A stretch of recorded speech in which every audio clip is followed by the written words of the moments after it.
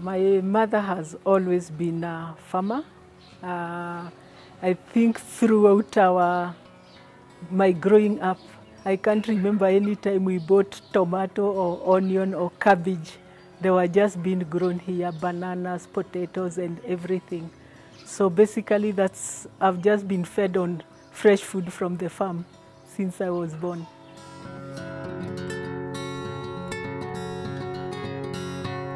I don't believe that there is any county in Kenya where agriculture will not remain as the backbone. When Africa Lead called for Champions for Change training, I had just retired from formal employment. And what attracted me to apply to be a trainer is basically the focus on agriculture.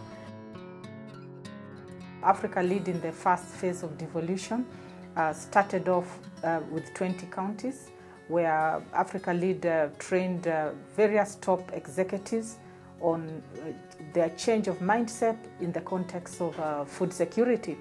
This has attracted demand at the ministry level and even the Swedish government through their upcoming program, Agriculture Sector Development Support Program, that shall be implemented in all the 47 counties.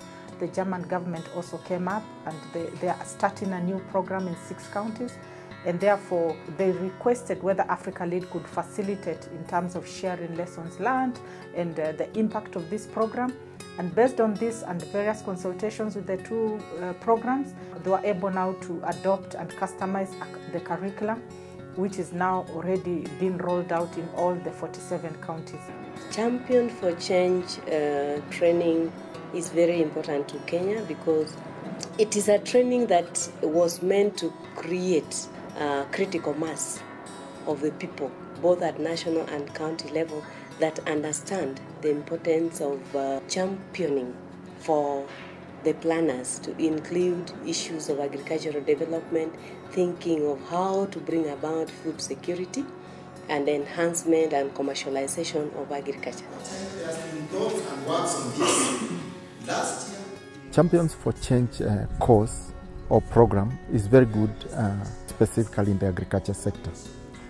Through it, we shall build capacities through which county governments can be supported to make good agricultural plans, which they can feed into the county integrated development plans, and therefore it can feed into the county work plans and budgets. There is a lot that still has to be done for agriculture. So limiting the training to 22 would deny the other 25 counties that key knowledge that was coming out from this training. Food security is very important. It is foundational, and if any country is able to even grow economically, it has to start with food security. Remember this one of the sessions you are doing. Trainers like Nancy Thuo have been like the backbone of these trainings in the 20 counties.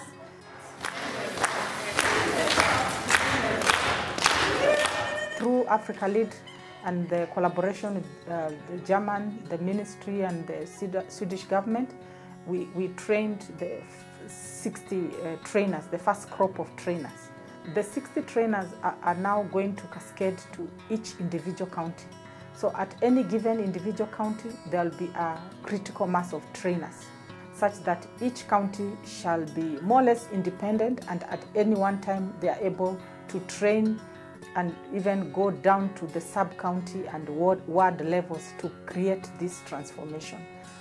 The impact will be very, very high, because at the bottom line is Kenya to improve food security, productivity, and to a great extent focus on nutrition.